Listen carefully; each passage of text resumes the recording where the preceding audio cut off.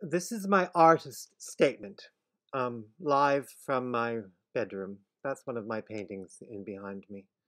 I forget what it's called. Um, it has a name though. I decided to call this exhibit "Abstract Impersonations" because I think impersonation is sort of the core of our lived reality in all parts of our life. So the artist statement goes like this. At the heart of abstraction, there is often impersonation. Not always a form of impersonation the artist might have intended, but impersonation nonetheless. And at the heart of impersonation lies representation. We can't get away from it as hard as we try, and it isn't really up to the artist to decide, is it? Isn't it the viewer, each and every one, who makes the final decision for themselves and no one else? When I laid 9 canvases on the basement floor and dropped random, perhaps a little guided by the designating hand, and in designation we find conscious/unconscious design, I had no clear sense of what would happen. I was using up old paint, getting a base coat for finished canvases. I had no tangible idea of how they would look, what they would be.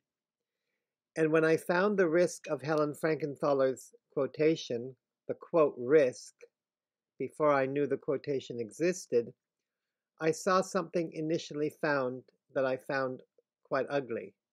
But something about that so-called ugliness in some of my paintings appealed to me. Frankenthaler's quote goes like this. I would rather risk an ugly surprise than rely on things I know I can do. And Robert Motherwell, another painter, an abstract expressionist who was Frankenthaler's partner for a number of years, he said, one of the most striking of abstract art's appearances is her nakedness. Her nakedness. An art stripped bare. That's Robert Motherwell. And I said, in the midst of one of my superficial epiphanies about my own work, I say, my paintings are in drag. So given that triumvirate of intersective fine art pomposity, me, Robert Motherwell, and Helen Frankenthaler, I go on to say in my artist statement that there was something about that so-called ugliness that Frankenthaler mentions in some of my paintings that appealed to me. So I did the base coats and I left the canvases alone in the half-light of the sunroom until I could decide whether there was something vivid and perhaps beautiful in what I first saw as the quality of the grotesque. And I have always entertained a fascination with that fine line between the beautiful and the grotesque. And then I wiped and I brushed and I splattered, as I do, what have you, those paintings into a final form. Once they were, quote, completed, with the help of a viewer, I invited into the backyard to have a look and have a cocktail on a warm spring day, or when I had a FaceTime with white wine chat with Laurel, I found, for lack of a better word, beauty in those canvases. One viewer said that she saw saints in 5 of the pieces. She had been reading about saints, so she bought one. So I called 3 of those paintings the saints. And the one I liked the least I painted over, and it became the text painting in the show entitled Area Closed for Maintenance and Cleaning Due to Fecal Mishap. That is from a poem in my collection, Impersonating Flowers, 2007, published by Frontenac House, Calgary Press. The poem is called Found Haiku, and I found that haiku on a sign at the West Edmonton Mall water park on the way back to the men's change room. Now, I remember I once admired a friend's abstract sculpture and I stared at it for too long, and suddenly I found a Disney-esque rabbit in the middle of it.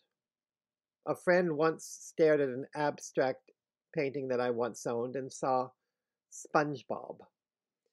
Bob and the bunny were most certainly not what the artists intended, but they were there in that mass of abstraction or impersonation, representation, and a viewer with a keen eye for rabbit ears. I mean, have you ever seen Bugs Bunny in drag? Oh, he is gorgeous. My favorite scene in the Basquiat biopic is when a buyer wants something to go with the furniture. I feel both repelled and attracted to the idea of art as home decor. The epigraph in my first collection of poetry, Invisible Foreground, reads, I am blighted by home decor. I do have a love-hate relationship with a lot of things, fine furniture in particular. Well, who doesn't, really? Now, apparently, Frankenthaler resisted some of the designations regarding menstrual imagery in her work. I have heard that Georgia O'Keeffe felt somewhat scandalized by all the attention to the flower as vagina that she felt didn't really relate to her work and her intention.